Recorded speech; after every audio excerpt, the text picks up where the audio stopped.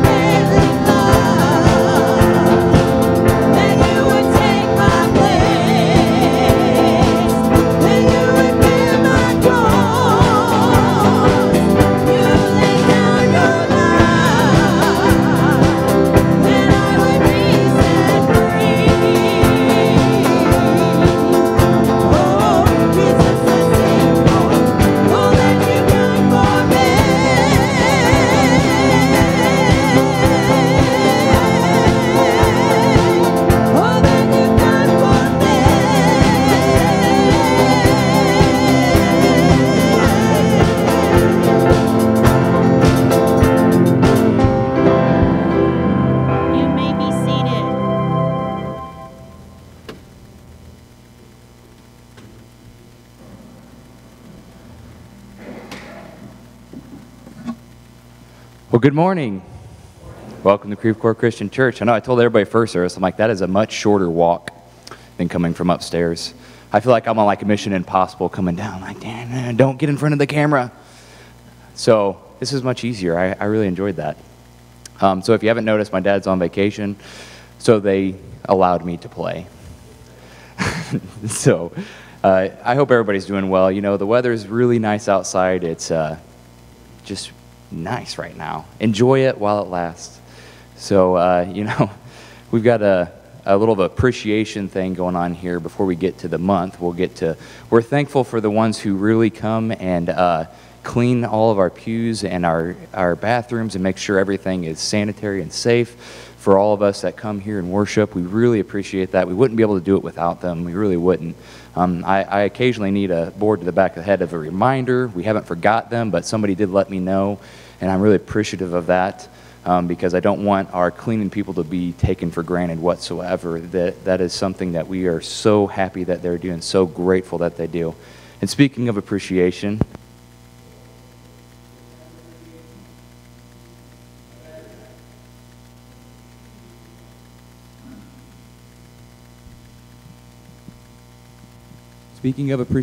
I'm glad that there's other mics on here. It's Pastor Appreciation Month. And so we're so grateful on behalf of the leadership, and I believe I can speak for the congregation. We're really grateful for what Bill does. I've been with him long enough to be able to say, I can tell you probably how he's going to respond when you thank him. Hey, Bill, good job. We appreciate you do. Who? Me? No. I haven't done anything. You thank Jesus. Jesus uses us, Bill. But yes, I do agree with you. We do need to thank Jesus. But Jesus uses us in there, so we do thank you. We appreciate that. We do have a little box in back for him. Totally up to you on how you do that. We also have snack pack back there. At Sunday school hasn't been re-going, that all the kids at LaSalle that don't have lunches or lunches on the weekends, maybe a little snack afterwards, we've taken upon ourselves to help get them some food for the kids that don't have food. And any little bit helps. Seriously, any little bit helps. We don't want to stop giving any. I think we're up to 100.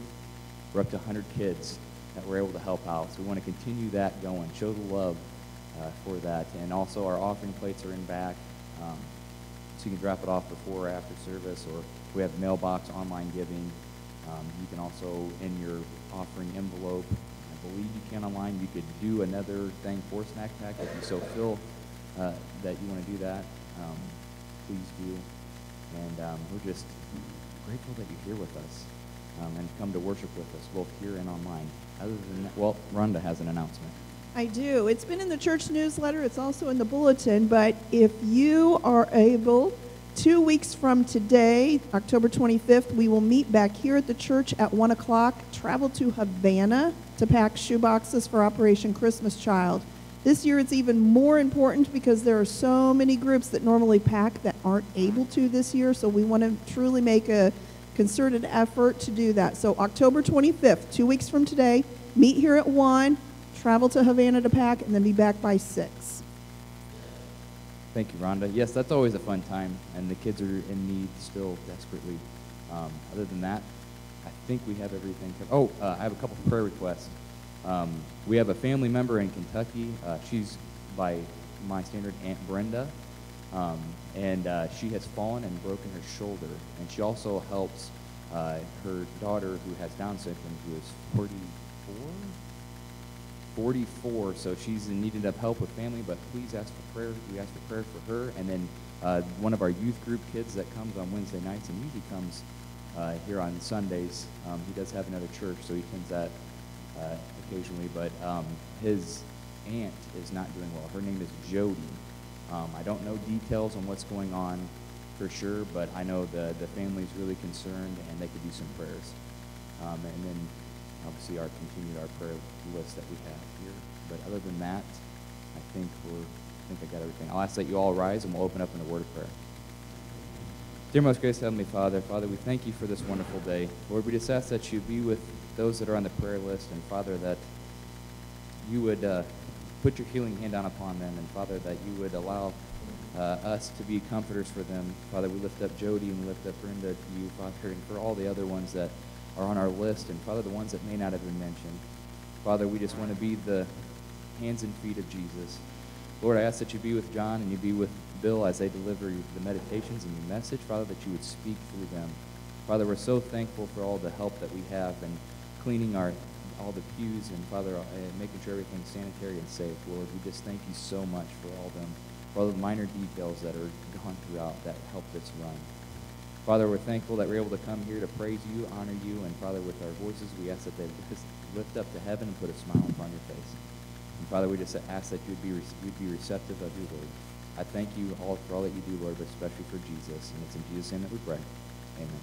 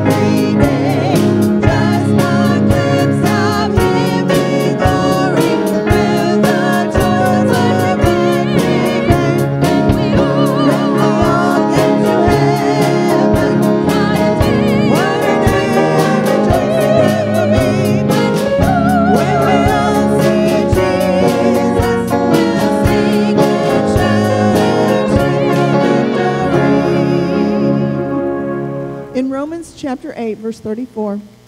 Who then is the one who condemns? No one. Christ Jesus, who died, more than that, who was raised to life, is at the right hand of God and is also interceding for us.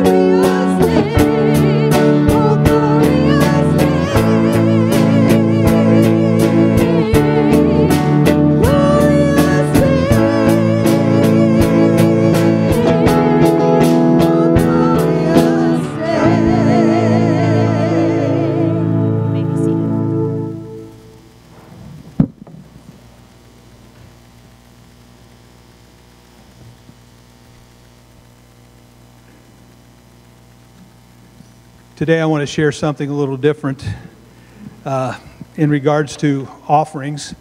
I want to share with you a true story of what the offerings that you give to the Creve Coeur Christian Church have a way of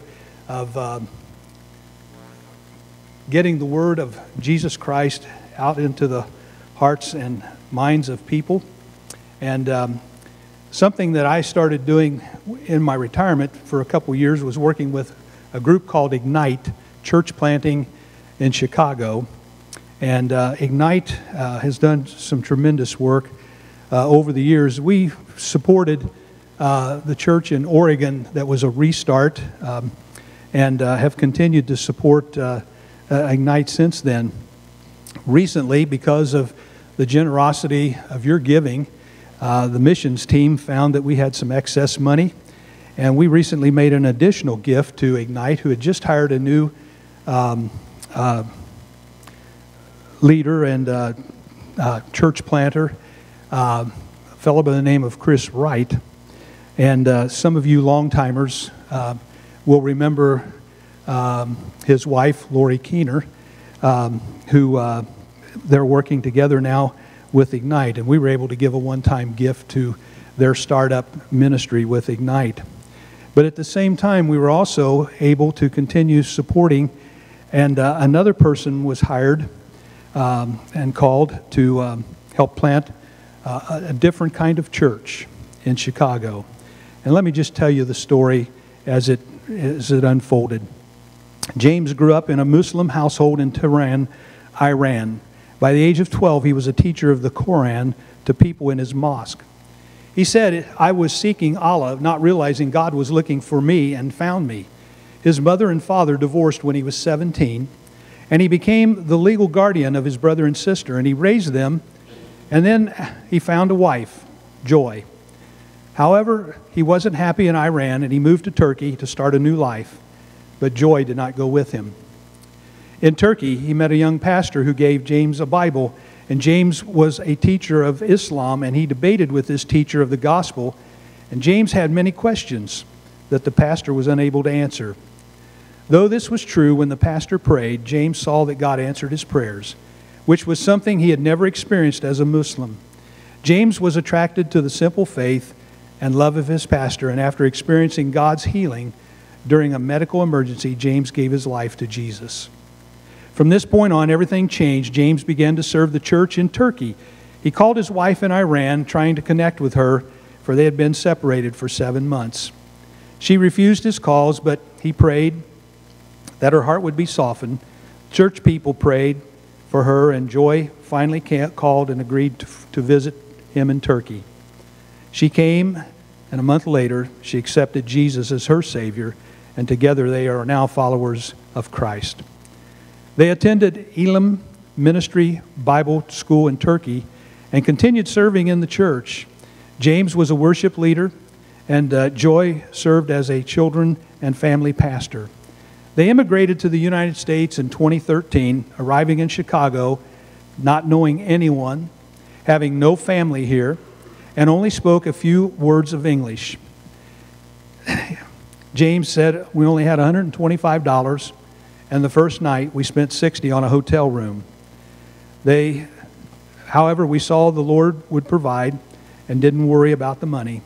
We trusted God, asking Him where He wanted to send us, and it was Chicago, and we said okay. They started a Bible study in downtown Chicago and began meeting people. One man who came was a key connector with them, but he died in 2019. But he had told James, "I've been praying for 20 years for a Farsi-speaking church to be started here, and I will be praying for you every day." After his funeral, the man's wife told James she found a piece of paper in his Bible with 2 prayer requests, for a Farsi-speaking church and for James and Joy. James began an online church when Joy's uncle became a follower of Jesus. He lives in Iran, and there are no churches above ground in Iran. They began meeting by way of Skype, and James would teach them, and the uncle began inviting others to attend the meeting, and soon there were 8 people attending. James sent them a Bible, And the people began sharing Jesus with their friends. The group grew to 20, and then to 50, and now there are over 200 gathering together. And some of them have left Iran and gone to other countries and have started Bible studies where they're at, in Iran and Turkey, Serbia, Italy, and Germany, just to mention a few. And now James is discipling future leaders who will begin in-person churches where they're located. We are grateful that God has connected James and Joy with Ignite and are looking forward to planning an in-person church in Chicago where there are many thousands of Farsi-speaking people who need to hear the gospel. And so this is what some of our offerings are able to contribute to. And I just thank you for being the generous congregation that you have been over the years in so many ways, helping people with need for food, but also with need for food that is spiritual, the gospel of Jesus Christ. Would you pray with me? Father God in heaven, we thank you so much for the offering as it is presented. No matter how it arrives, Father, we thank you for those who keep remembering this church and our mission in whatever ways possible, by sending gifts through the mail or contributing through online banking or just bringing their offerings here and putting them in the plate that is provided. Father, we pray that these things will be used to continue to spread the gospel, and we give you thanks for all that you provide. In Jesus' name, amen. And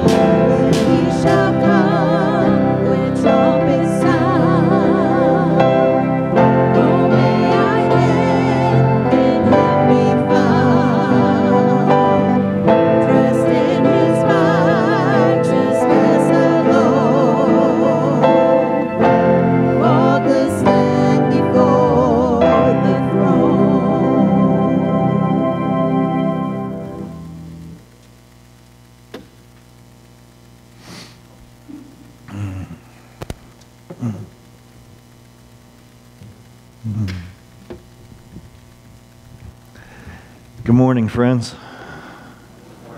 It is good to gather as God's people to lift our voices in praise before His throne. Glad that you're here.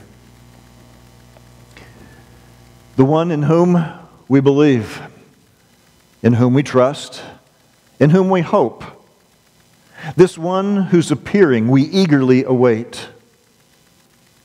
Where is He? What is He doing? Jesus, Lord, Savior, Lamb of God, is seated at the right hand of God in all His glory, and from there He reigns forever and ever. Today's theme is the ascension, the rising of Jesus from this physical earth back to the right hand of God in His glory. We read about it in Acts chapter 1, verses 9 through 11. Reads like this in the New American Standard. And after Jesus had said these things, He was lifted up while they were looking on, and a cloud received Him out of their sight. And as they were gazing intently into the sky while He was going, behold, 2 men in white clothing stood beside them. They also said, Men of Galilee, why do you stand looking into the sky? This Jesus who has been taken up from you into heaven will come in just the same way as you have watched Him go into heaven. You know, sometimes we who follow Jesus appear just about as bewildered as the apostles in these verses. We look around, we gaze up into the heavens, we wonder where Jesus is, we wonder what He's doing. And we simply need the reassurance that these things we have seen and that we have heard are true. Sometimes our faith needs to be fortified, it needs to be buttressed. And we hear the angel voices through the pages of Scripture. Jesus will come again, just as you have seen Him go. And therefore, my friends, what we need to do day in and day out is to take heart. We need to rejoice. We need to be at peace. We need to live as citizens of His kingdom. I want to work today primarily from Colossians chapter 3, the first paragraph. It's verses 1 through 4. In which the Apostle Paul writes, Therefore, if you have been raised up with Christ, keep seeking the things above, where Christ is seated at the right hand of God. Set your mind on the things above, not on the things that are on earth. For you have died, and your life is hidden with Christ in God. When Christ, who is our life, is revealed, then you also will be revealed with Him in glory. Reminds me of the old hymn oft sung in the a cappella churches. This world is not my home. I'm just a passing through. My treasures are laid up somewhere beyond the blue. The angels beckon me to heaven's open door, and I just can't feel at home in this world anymore. Maybe it is because I'm a citizen of a different kingdom that I cannot feel at home in this world anymore. You see, when we follow Jesus, we do take citizenship in His kingdom, and He reigns then as our King. Jesus seated at God's right hand upon His throne, from whence He reigns. Here it is, mid-October. Midwest of the United States of America, and once again we find ourselves in the midst of the heated political season of a pending presidential election. I don't know about you, but I'm tired of 80% of the commercials on TV and the radio being political. Democrats think that Biden is brilliant and Trump is a dolt. Republicans think Trump has it all together and Biden can't walk and chew gum at the same time. The sad thing is that I find even Christians dividing along lines of political party rather than uniting as citizens of His kingdom. And that is sad. Worse yet, I think it's downright sinful. What we all need to remember is this: Jesus will come again, just as you have seen him go. And so today, we live in that eager expectation, but we live as citizens of his kingdom. I have a paragraph now in my notes that I want to share with you, guaranteed to upset just about everybody. So much for pastor appreciation, Brody. I would point out that every aspect of life is spiritual. When we try to remove our faith from any area of who we are as followers of Christ in this world, we do disservice to discipleship. The mantra of "don't mix faith and politics" is a false dichotomy. Those who seek to divorce the two do disservice and damage to both. For every issue of life is spiritual. Abortion, that barbaric slaughter of children, is spiritual. Gender issues and sexual orientation are spiritual issues. Environmental concerns, our stewardship of creation, is spiritual. Fair business practices, what in the Old Testament we see as just scales, is spiritual. The treatment of sojourners in the land, the issue of immigration, is spiritual. One that I absolutely abhor, the paying of taxes, is spiritual. Shall I go on? I'm not going to. But everything that we're told is a political issue is first and foremost a spiritual issue. For every aspect of life is spiritual. And as Christians, we bring it into submission, therefore, to the kingship of Jesus Christ.